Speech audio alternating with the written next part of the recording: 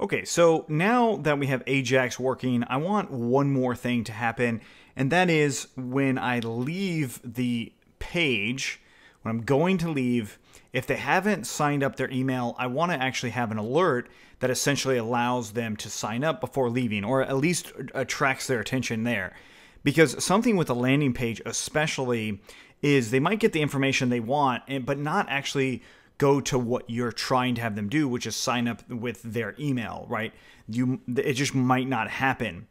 So what we want to do is increase the likelihood of them giving your email by having an alert come up in the way of a modal. So using Bootstrap modals, we are going to be doing this. So going on Bootstrap, getbootstrap.com, we're going to look at the modals right here.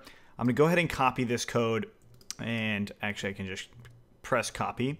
And I'm going to bring it into home.html. Actually, in fact, I'm going to make a new template inside of newsletter. So I'll make a new folder in there and do templates.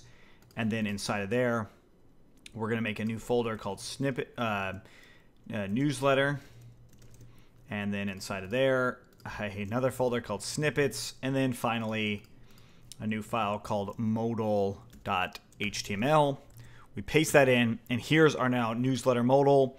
So at the bottom of my home.html, I'm going to go ahead and include this, or rather, I might want it everywhere. So I'm actually going to put it on base.html, and right at that last body tag, I'm just going to say include, and it's going to be newsletter/snippets/modal.html, and notice it is snippets.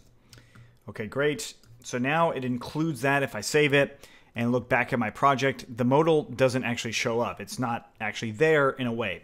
So now what I'm going to do is actually have the script for it to actually work, to actually load in, like to actually see the modal like show up. Now to do this, I'm going to add a new class in here, or rather an ID for the modal, and I'll call it signup modal. Okay, so now that I've got an ID there, in my jQuery stuff, I can do document.ready. Let's actually make some space here. I'm just going to give us some space. And then we'll do function. And I'm going to grab the modal being var marketing modal equaling to the $, and then hashtag signup modal. That will actually grab our signup modal, which is related to this. So we definitely want to save that. And then I'm just going to do the body, as in the body tag, mouse leave. This is a built-in function. And I'll just have that modal show up. So I'm going to go ahead and copy this and then do .modal. And this .modal stuff is coming from the Bootstrap related JavaScript code, which is this. So we go ahead and save it. I refresh now, and if I leave, notice that that modal comes up, and it will happen every time, right? So I don't want it to happen every time, but that's what's happening right now. And if we actually look up a little bit, we do have our join form related stuff here that we might want to have with this marketing modal. So we might want these two things together. So I'm actually going to go ahead and cut this and paste it up here, and also put that join form inside of this document ready stuff. So we save that. Let's go ahead and tab this in. Okay, and I'll get rid of this last script tag because we don't need it anymore. We refresh, and there it goes. It's working again. So now what I want to do is inside of this modal, I want to actually have that form. So I'm going to hard code the form for the email stuff, just like what we started doing, but now I'm definitely going to do it as far as the join form is concerned, because I know exactly what I want rendered in that join form, but I don't necessarily have all the fields and all the stuff that I want in here. But I will copy this, and then inside of snippets here, I'll call this join form again, or rather we'll call it signup form.html.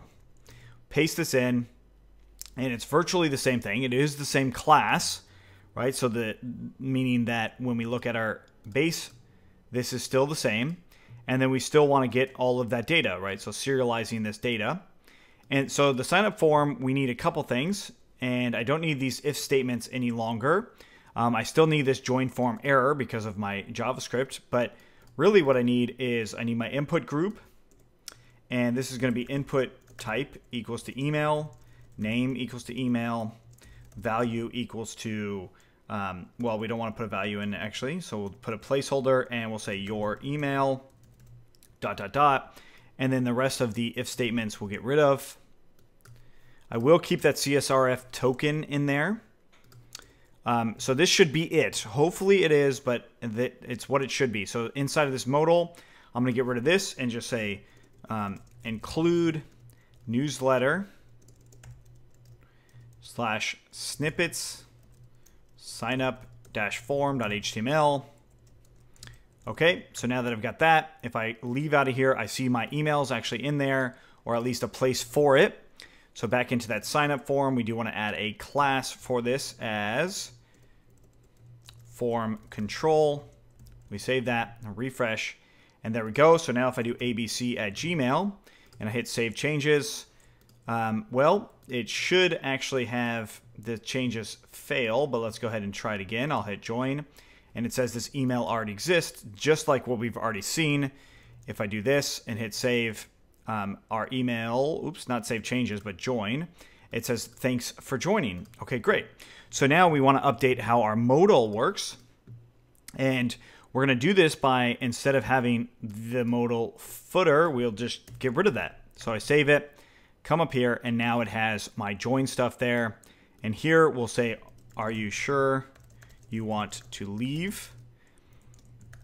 Something along those lines. Okay, cool. So the bad thing about this, though, is it's going to constantly show this even after we've already submitted our email, right? So when I come here, are you sure you want to leave? Well, yeah, I already did it, right? Okay, cool. Both of them change, and then I exit out of that, and it comes back, right? We don't want that. So real simply, we just go into our base.html, and now what I'm doing is going to make a new variable, and we'll say did dismiss modal equaling to false, and if did dismiss modal, then we will actually show that modal. And now success did dismiss modal equals to true, and there we go. So that's now going to be setting this dismiss modal itself. So we save that, we refresh in here. Now I'm going to leave the page. This should be did if not. Right there should be an exclamation mark. Now if I do it and abc, whatever at gmail.com, I hit join. It says thanks for joining. I hit exit. I try to leave again. Now it is showing it as we wanted. And also notice that both places say success, thanks for joining. That's good. And we can also dismiss our actual modal itself inside of the form. So if this was actually showing up, we don't want it to show the modal anymore. So I'll come in here and say dish modal and hide. So we'll save that, refresh in here, bring it back at gmail.com, join, it goes away, success, thanks for joining.